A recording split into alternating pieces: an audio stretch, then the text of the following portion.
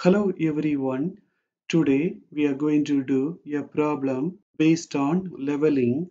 In this table, some of the values are missing. We need to find the missing values and then we have to apply the arithmetic check. As we can see, here rise and fall method is used. From the previous problems, we know that to get rise and fall, from the back side to the foresight, we have to subtract all of the readings one by one. If we get a positive value, that is rise, and if we get a negative value, that is fall. First, we need to take from this back side to this foresight. This reading minus this reading, we have got a rise, so that it is positive. Let us keep this value as x. So 2.296 minus x, that will be positive 0.291. We can take minus x on the other side, so it will come as positive, and we can take this value on the other side, so it will come as negative. In this way, for x, we will get 2.005. Let us enter that. Now we need to take from this backside to this foresight. This minus this, we will get minus 0.229. So that should be fall. And this minus this, we will get positive value, that is rise. Let us enter both of them. Then we need to consider from this backside to this foresight. This minus this, we have got a fall, so it should be negative. So x minus 2.348 is equal to minus 0.316.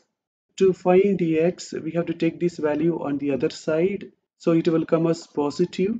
In this way, for x, we will get 2.032. Let us apply that. Now we have to take from this backside to the foresight. In the station number 6, there are two unknowns. In this case, we can't proceed here. First, we need to find these reduced levels, then we can come back here. Let us find the reduced level in the station number 2. This plus this, we will get that. To find the reduced level in the station number 3, we have to subtract the fall by this reduced level, so that we will get this. To get the reduced level in the station number 4, with this reduced level, we have to add this rise, so that we will get this. To get the reduced level in the station number 5, we have to subtract this fall by this reduced level, so that we will get this. In the station number 6, this reduced level is given. To get this reduced level, with this reduced level, we have to add this rise. We can take this on the other side, it will come as negative. In this way, we will get this rise as 0.102. Let us enter that. Now we can take from this backside to this foresight. This minus this, we will get positive 0.102 because that is a rise. Using that concept, we can find x. Let us enter that. This minus this also, we will get positive 0.084. Using that, we can find x. Then we need to take from this backside to this foresight. This minus this, we will get a negative value, so that should be in fall. In the station number 9, we have two unknowns, so we can't proceed here. First, we need to find these two reduced levels. This reduced level plus this rise, we will get this reduced level. Then this reduced level minus this fall, we will get this reduced level. Here we have rise. So this plus this, we will get this reduced level. Using that concept, we can find x. Let us enter that.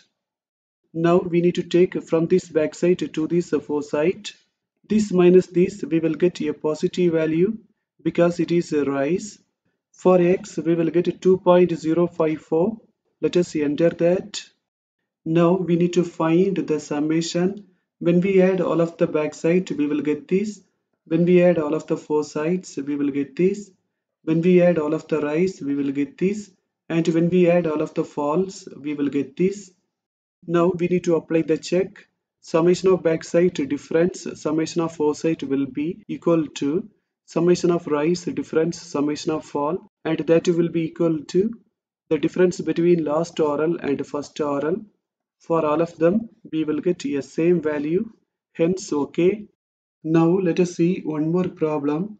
In this problem also, we need to find the missing values. First, let us find this missing value. When we add these three, we should get 5.749. Using that concept, we can find x. This minus this, we will get this rise. This minus this, we will get this fall. This minus this should be minus 0.235 because it is a fall. Using that concept, we can find x. This minus this, we will get positive 0.403 because it is rise. Using that concept, we can find x. When we add these three, we will get this. Then we can find the reduced levels. This plus this, we will get this. This minus this, we will get this. Then this plus this, we will get this. Finally, we have to apply the check. For all three of them, we will get the same value. Hence, okay. Now we are going to end this session. Thank you for watching this video.